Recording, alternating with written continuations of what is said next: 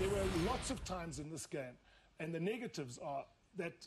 our ball skills in South Africa really need a tremendous amount of work. And if I can only make an appeal to schoolboy coaches to please teach guys evasive skills, the ability to time a pass, to straighten, to create space on the outside, to run at a gap, to hit and spin, to try and offload if you're still on your feet,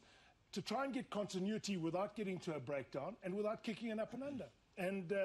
tragically,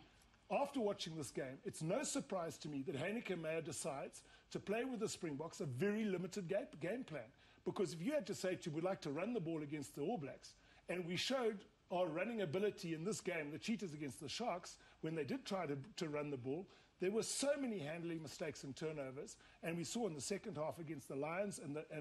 the Stormers, lots of handling errors, that no wonder we go and play a kicking game, because we're not capable of holding onto the ball for long periods.